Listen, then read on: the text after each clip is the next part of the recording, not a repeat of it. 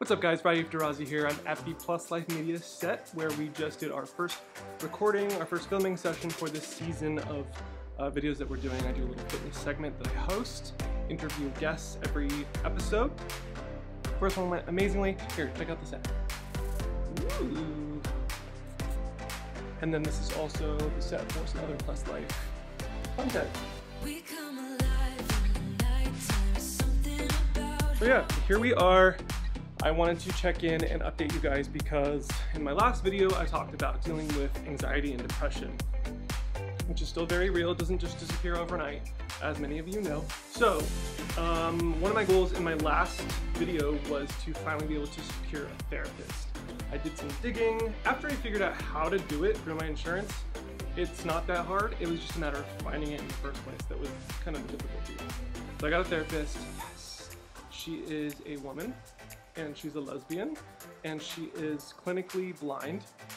I bring that up because initially I wanted to be able to do virtual, from my computer to theirs and be able to do kind of like a face-to-face. And she told me that, and at first I was kind of like, oh, okay, well, it's not exactly what I was looking for, but I'm open to it, let's try it. Did it, it went really great actually, and it was kind of nice, kind of comforting just to have her in my ear, and it was almost like she's speaking in my mind. And I'm in my office or my room or whatever in my home talking to a friendly voice in my head. So it worked really well. We were vibing.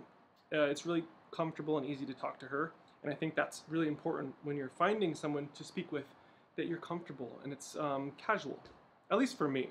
I like it to be kind of like friends, and she is the wiser counterpart who can, help me reflect and give some helpful advice.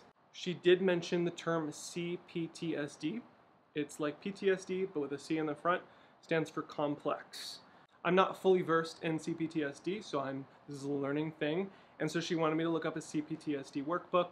I'm checking it out, an audiobook. I do a lot of commuting and driving, so I can listen to it then, as well as at home while I take notes and do things like that. I just really love audiobooks lately. I don't read as much. It's really helpful. I can be in the shower listening to an audiobook, so it's my jam. So I'm going to be doing that. Then let's see, what else did we talk about? She mentioned that anxiety tends to lodge in our muscles, in our musculature. So it's really important to do something physical in order to release it. Like animals, when they have anxiety, they shake it off after they've had a traumatic moment. We as humans, because our brains are more complex and we tend to overthink, we don't always do that. So, namely, since I have a passion for working out, it's important that I not only do what I'm passionate about, but just the physicality of that might help, in addition to guided meditation. She wants me to check out through like different apps, like the Calm app. Yoga was her #1 suggestion for doing something physical to release anxiety. So, I don't know. I don't think I've ever really tried yoga. It's not really I don't gravitate toward it. And that was the other thing that she said that I really liked, is that she's going to offer up a bunch of tools and exercises and different things that I can do to help myself. And it's kind of throwing spaghetti at the wall, seeing what sticks. What do I like? What do I gravitate towards? What do I benefit from the most? And then just sticking with those things. I don't have to go with everything she suggests. The other thing that she suggests that I look into, without giving me any kind of like recommendation specifically, because she can't do that with her degree and her background, but she wanted me to look up cortisol managers. Cortisol has to do with stress hormone, stress management supplements. So namely, those supplements would have ashwagandha and L-theanine. And those help regulate cortisol in your body so that you're not overly stimulated with anxiety all the time unnecessarily, which has so many detrimental effects, which can affect your gut. I have digestive issues and constant gas and acid reflux. I'm tired a lot, lethargy. It can all be as a result from having constant chronic anxiety. So that's really cool, looking into that as well. And yeah, so I'm just going to take notes on each session and then share them with you, and just share my journey overall. Okay, I just realized that I was so bright, and that when you take the angle out, the picture ends up getting brighter, and I didn't realize how bright it got. So this video might be a little more bright than I anticipated. This comment of the day is from 8th House Angie. 8th House Angie says, Raif, Just being able to come here to verbalize how you are feeling is good for purifying and overcoming negative thought patterns. You're doing the right thing. I'm experiencing a low point as well. I tend to suffer from that horrible analysis paralysis syndrome. I am seeking the services of a spiritual counselor. Prayer helps as well. Blessings to you. So I just love this comment. I agree. Being able to talk about your feelings, and that's why therapists can be so helpful for so many people, or counselors, or psychologists, or whatever it is in your life, a mentor, a coach. Just verbalizing it out loud in of itself can be a really healing therapy in of itself. So if you don't have something like that in your life, consider it. It's important so that we're not holding on to everything inside.